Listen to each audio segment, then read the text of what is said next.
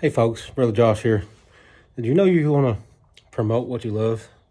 I love motorcycles. Man, I love everything two wheels. I'm all about it. I love deer hunting. I love turkey hunting. I love the outdoors. I love celebrating God's greatest gift to us. But if you're going to promote what you love, I love the Lord, so I'm going to promote the Lord. I love to fish. I'm going to promote fishing. I don't quit fishing just because I get hung up in a tree limb.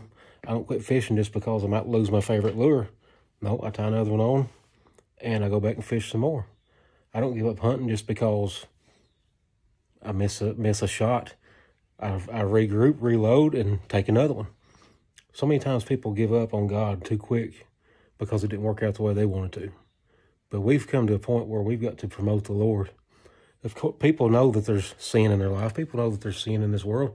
People know when they're doing right, and people know when they're doing wrong.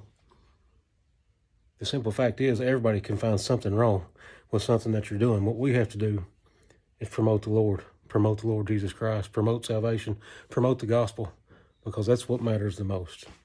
Hope this helped you today. Praise the Lord. Jesus is the only way.